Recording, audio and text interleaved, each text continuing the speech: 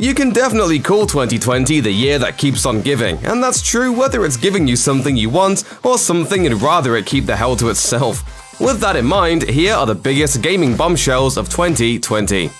On June 26, 2020, Twitch banned Dr. Disrespect, and nobody could point to a specific reason why. Streamer Bans, a Twitter bot that automatically detects when a Twitch partner gets banned, broke the news to thousands of followers. Dr. Disrespect said that Twitch did not give him a reason for the decision. In an interview with the Washington Post, the doc said he found out about the ban when he didn't have certain features available to him on Twitch. He once received a suspension for streaming inside of the E3 bathrooms, but this time it seemed to be permanent. The streamer's history of controversy made it difficult to narrow down what exactly caused Twitch to swing the ban hammer. After a month-and-a-half-long break from streaming, Dr. Disrespect returned, this time on YouTube. He told viewers that he didn't do anything to warrant a ban and that Twitch didn't even try to reach out to him before laying down the law. It was taken away from us. And I don't, and to not know why, I am just, man. During this first stream back, the doc hinted at taking legal action against Twitch for the ban. As of late 2020, however, he hasn't made any such action public. Microsoft announced on June 22, 2020 that the company was shutting down its game streaming platform, Mixer. In the same announcement, Microsoft unveiled a partnership with Facebook Gaming, where Mixer partners would receive automatic partner status on Facebook's platform. Despite Microsoft's attempts to build a competitive viewer base, Mixer just could not keep up with Twitch. A deep dive into the data shows that platform-exclusive streamers like Ninja and Shroud didn't reach nearly the number of followers that they had on Twitch. Mixer seemed to have a smaller viewer base overall, and instead of trying to grow the community that Mixer already had, Microsoft spent millions of dollars to bring large names to the platform. According to esports insider Rod Breslau, Mixer's investment in Ninja and Shroud didn't carry over to Facebook Gaming. The two refused to move over to the platform and forced Mixer to buy them out, with Ninja earning about $30 million and Shroud getting around $10 million. Both streamers eventually returned to Twitch. Shroud signed an exclusive deal with the platform in August 2020, and Ninja followed suit in September 2020. The medical, social, and economic effects of the coronavirus reached the game industry in the first quarter of 2020. Due to the COVID-19 pandemic, major industry events like E3, Tokyo Game Show, and Gamescom were either cancelled or were held entirely online. Because the coronavirus also forced many studios to work remotely, many developers had to push back releases and updates. After receiving an initial delay to spring 2020, The Last of Us Part 2 was delayed indefinitely in April 2020 until its final release in June 2020. Final Fantasy XIV's patch 5.3, which wrapped up the loose ends of the Shadowbringers expansion's plot, had to be released in August 2020 instead of June. While gamers had to wait a little longer for their favorite games and events, COVID-19 had a positive economic impact on the industry. The coronavirus lockdown gave people more time to enjoy gaming, boosting video game spending to a record high in the first half of 2020. The year's first quarter had 11% higher spending rates than 2019's first quarter, and the second quarter of 2020 had 28% higher spending. Released at the beginning of the coronavirus pandemic, Animal Crossing New Horizons was just what gamers needed for comfort during tough times. It posted record sales numbers for Nintendo, the Nintendo Switch, and the Animal Crossing series during the COVID-19 lockdown.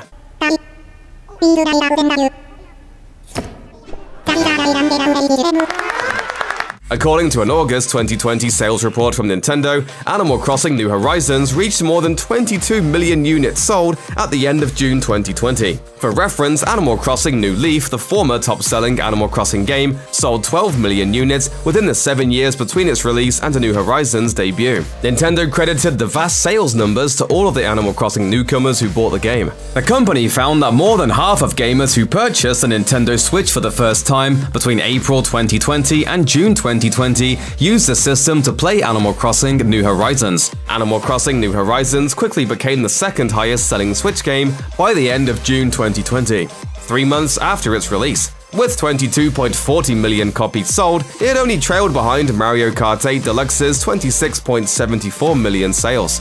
In June and July 2020, the MeToo movement, which shines light on sexual harassment allegations, impacted game development, gaming events, and content creation. A number of accusers came forward on Twitter, and a number of actions were taken as a result of their claims. One of those exposed was developer Chris Avallone. In light of the accusations against him, Avallone was dismissed from Techland Games, where he'd worked on Dying Light 2 as a consultant. Evolution Championship Series CEO Joey Queller was also accused of sexual harassment. Originally, Evo placed Queller on administrative leave and planned a third-party investigation into the accusations against him. However, within a day of Evo's original decision, the fighting game community's response led to the organization firing him and cancelling Evo 2020 instead. Twitch CEO Emmett Shear responded to numerous accusations against Twitch streamers with an internal email that he shared on Twitter. He wrote to his team, "We support people coming forward, commend their bravery in doing so, and know there are many others who have not." He assured Twitch staff and streamers that he took all allegations seriously and would cooperate in any way necessary to address them. In light of the George Floyd protests and the resurgence of the Black Lives Matter movement, video game companies offered their support through public statements and monetary donations. Well-known developers and publishers made significant donations to racial justice organizations battling against racism. Square Enix donated $250,000 to the Black Lives Matter organization and other charities, quote, "in the effort to help combat racial injustice." Riot Games committed a staggering $1 million to organizations such as the Innocence Project, the American Civil Liberties Union, and similar organizations. On top of that, Riot also promised to match employee donations and create initiatives for aspiring Black game developers. Through the 1,741-item itch.io bundle for racial justice and equality, independent developers also raised over $8 million for the cause. Priced at $5, the bundle included indie darlings such as Celeste, Night in the Woods, Wide Ocean Big Jacket, and 2064 Read-Only Memories. In addition to digital games, it also featured game development assets, tabletop game PDFs, comics, and books. With the PlayStation 5 and Xbox Series X slated to release during the holiday season, Sony and Microsoft paved the way for their next-gen console releases with spec reveals for the PlayStation 5 and Xbox Series X in March 2020. The hardware specs of each console put them on fairly even ground. Both companies highlighted advanced graphical features like ray tracing, a lighting technology that imitates real-life light movement. The PS5 and Xbox Series X have similar performance claims, with the Xbox Series X's more powerful GPU giving it a slight advantage. The PS5, meanwhile, offers unique technology like PSVR and an enhanced controller haptics engine, as well as notable exclusives such as the Demon's Souls remake and Spider-Man Miles Morales. Whenever you say Spider-Man, you always mean the other one. You're Spider-Man. Sony also showed off the PlayStation 5's appearance in a June 2020 showcase. In contrast to the Xbox Series X's minimalist design, which was revealed at the end of 2019, the PS5 would have accents and curves. After Epic Games implemented direct pay features for its Fortnite mobile apps, both Apple and Google removed Fortnite from their respective mobile app stores.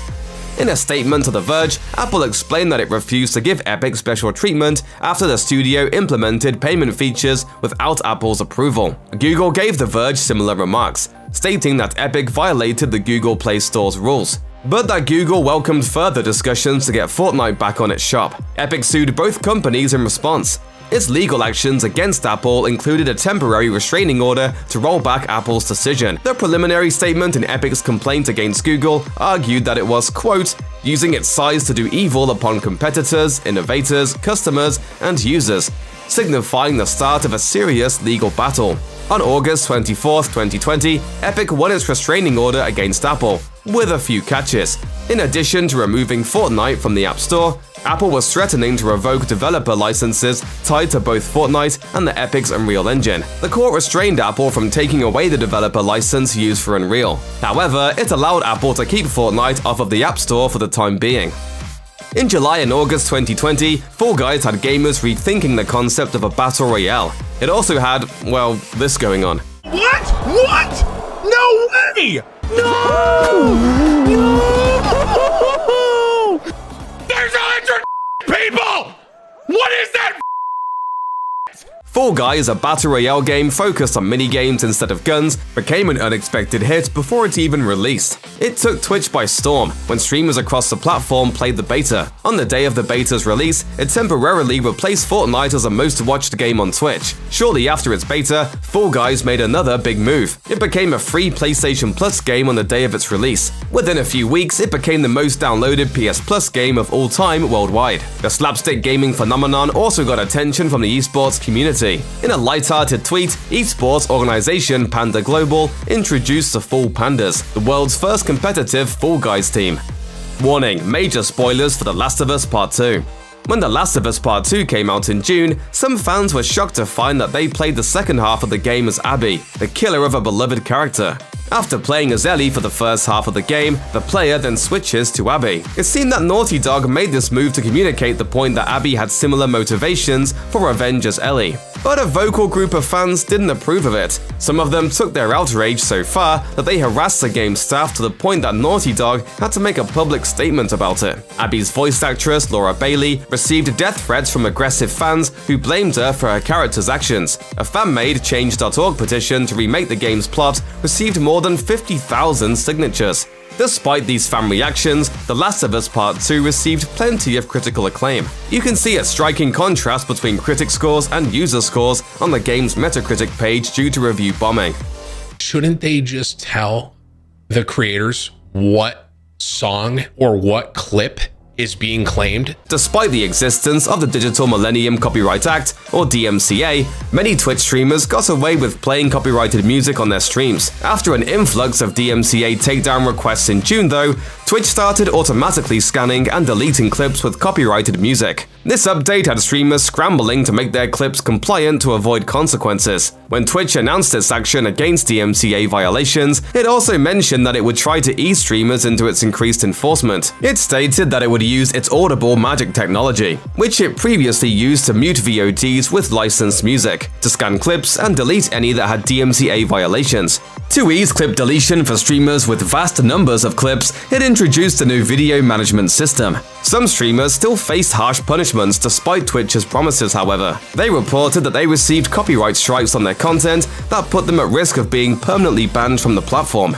They've been trying to DMCA YouTube, they've been trying to DMCA Twitch, or they're now jumping in and trying to get that Twitch money. In the months counting down to the PlayStation 5 and Xbox Series X and S's releases, Microsoft made a move that could dethrone Sony as the ruler of exclusives. On September 21st, Xbox announced that Microsoft had purchased ZeniMax Media, the parent company of Bethesda Softworks and Bethesda Game Studios. Bethesda creates and publishes famous video game franchises like Fallout, The Elder Scrolls series, Doom, Prey, and Dishonored. Microsoft's purchase had gamers wondering if these games would become exclusive to Xbox consoles. Would exclusivity for Bethesda games become Xbox's answer to Sony exclusives like The Last of Us series? Head of Xbox Phil Spencer confirmed to Bloomberg reporters that they'll honor the PlayStation 5 timed exclusivity for Deathloop and Ghostwire Tokyo. But gamers don't know if Bethesda titles will be Xbox exclusive moving forward. In July 2020, Phil Spencer stated that he preferred not to focus on exclusives because he thought it ran counter to the spirit of gaming.